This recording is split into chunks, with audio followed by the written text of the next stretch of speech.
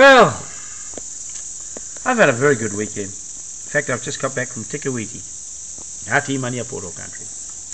But before I went down there, I wrote a letter to the manager of the Tikawiti Hotel, and it read, "Dear Sir, I'm coming into your town and I'd like to book into your hotel. Do you mind if I bring my dog?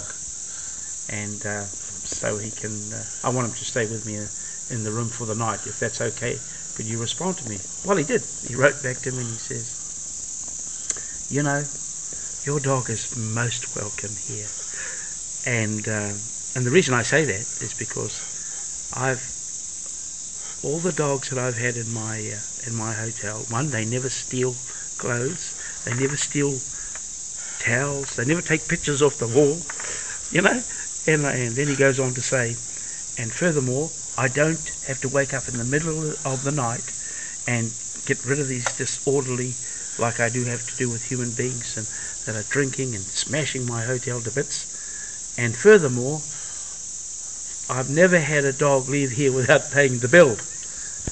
And yes, says the letter, you're most welcome to have you and your dog here.